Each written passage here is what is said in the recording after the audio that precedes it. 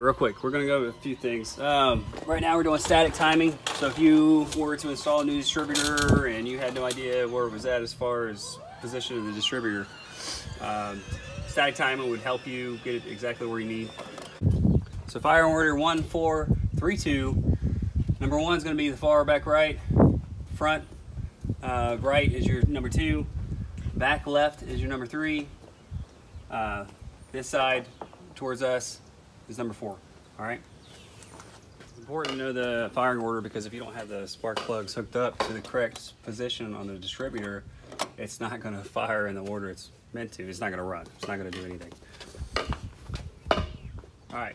So number 1 cylinder spark plug is right here. So if you were at top dead center, which this one has just 1 notch on the pulley, you'd be pointing right here. All right, in order to static time, you take this tool,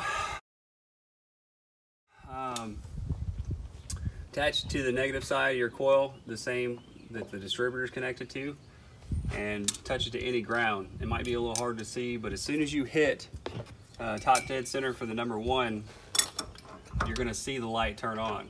But right now we're gonna turn on the ignition. Don't start it. When you turn the sucker, it's top dead center, the light should come on. Bam, it's on. All right. So that's static timing. I'm gonna turn the ignition on. Once that notch is up there in line with the case half, and the distributor is pointed at the number 1 spark plug. Another way to tell, no crap, that the number 1 cylinder is top dead center is you're gonna have play in both the exhaust and the intake valves.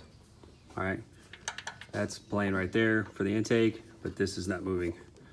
So it's just gonna be an example.